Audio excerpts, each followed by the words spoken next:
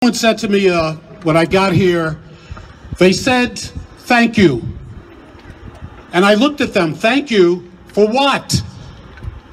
What happened in Queens, in Ozone Park, the murder of the imam and his aide, is an attack upon all communities, all New Yorkers, and all American.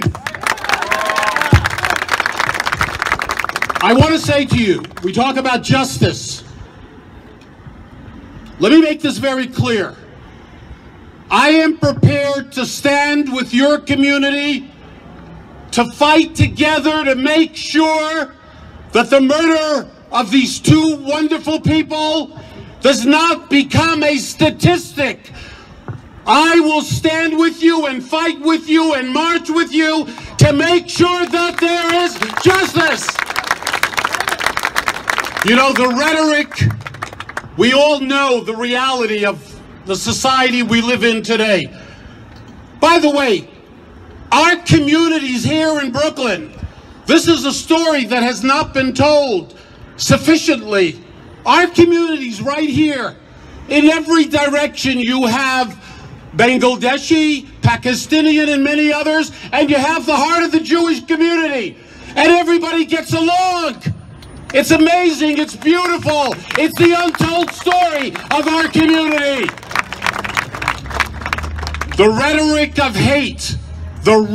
of hate is dangerous.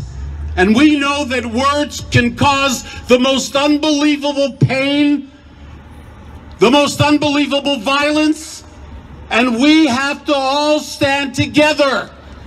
Regardless of differences we might have, it's irrelevant.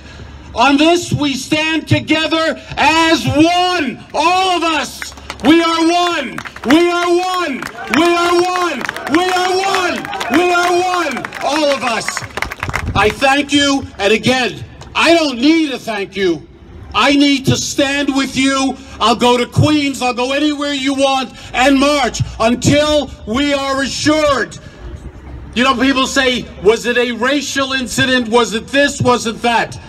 You know, at the end of the day, ladies and gentlemen, two innocent people walking the streets of our city, coming home from a holy place, were murdered in cold blood. We cannot stand for that, and we have to make sure that there is justice. God bless you. Thank you.